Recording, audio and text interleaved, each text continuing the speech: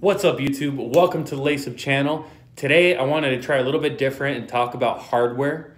I'm going to talk about all the hardware that's been used in DSD from 1999 all the way to today. I'm going to give you options, pricing, durability, pros, cons, and hopefully you'll be able to make the very best decision when it comes to purchasing your DSD hardware.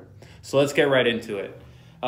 Let's say from 1999 to about 2010, most DSD distributors bought Windows. Now, Windows had a monopoly on the DSD market for hardware. They sold the best hardware that was the most reliable, used by the most companies. Here's an example of one of those Windows handhelds. I have this here in the office. We've had it for a bunch of years, but this is kind of the style that most DSD distributors used to use. Look at the size of this thing. Look at this thing. It's huge. Look at that.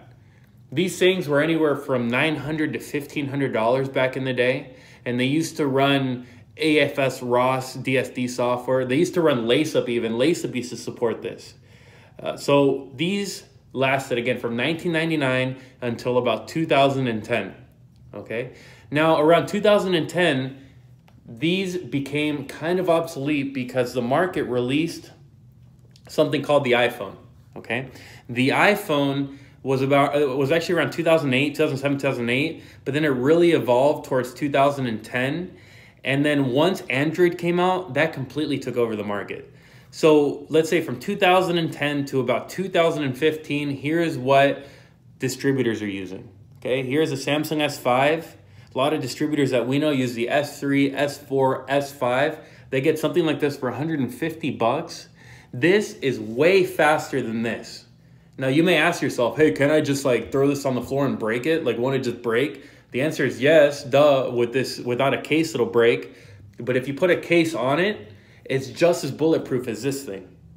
Okay, so imagine this, again, early 2010s through about 2015 was the only option.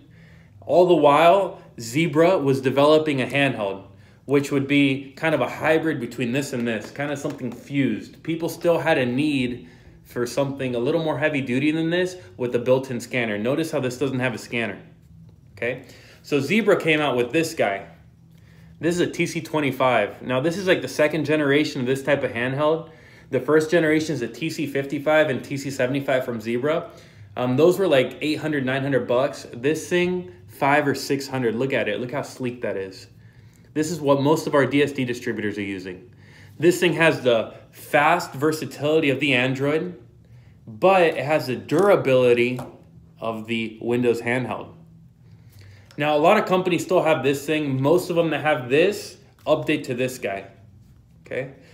And then most of them that are more cost conscious, they go for this, just a regular old Android device. Now, there's another group that's super cost conscious. They go for a Samsung tablet. This is a Samsung tablet, Galaxy Tab E Lite, I believe. 80 to 110 bucks is what this thing costs. These are great too. Remember, all you need is a real heavy duty case on these things. These are much faster than these old school $1,500 Windows handhelds, but they're much cheaper and much more cost effective, and they're easy to replace in the event that you break them. Again, 120 bucks or 100 bucks if you break this thing, no big deal. You can get a new one, 1,500, 1,600 bucks.